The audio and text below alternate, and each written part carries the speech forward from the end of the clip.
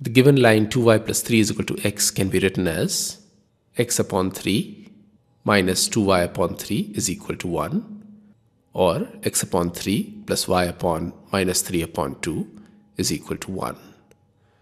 Therefore, the intercept of the line on the x-axis is 3 and the intercept of the line on the y-axis is minus 3 upon 2. Now we look for the points of intersection of the parabola and the line. Substitute the value of x from the equation of the parabola into the equation of the line. We get 2y plus 3 is equal to y square. This implies that y square minus 2y minus 3 is equal to 0. Solving this quadratic for y, we get 2 plus minus square root of 4 plus 12 divided by 2. This is equal to 2 plus minus 4 divided by 2. And therefore the possible values of y are 3 and minus 1. Y is equal to minus 1 is ruled out because we are only interested in solutions that are in the first quadrant. Putting it in y is equal to 3, we get x is equal to 9.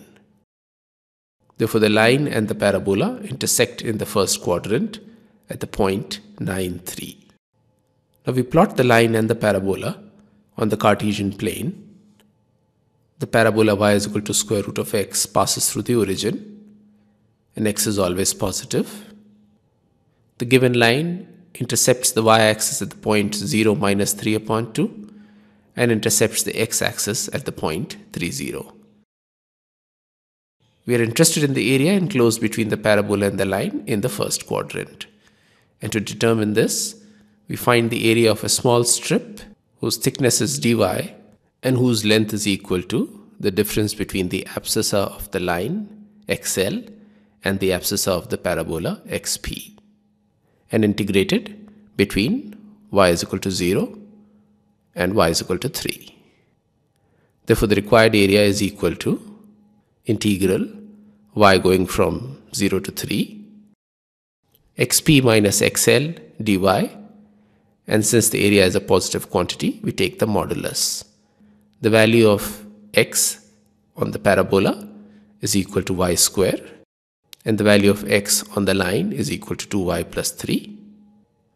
And therefore the required area is equal to modulus y cube upon 3 minus y square minus 3y, and the limits are 0 to 3. This is equal to the modulus of 27 upon 3 minus 9 minus 9, which is equal to modulus of minus 9, which is equal to 9 square units, which is the required answer.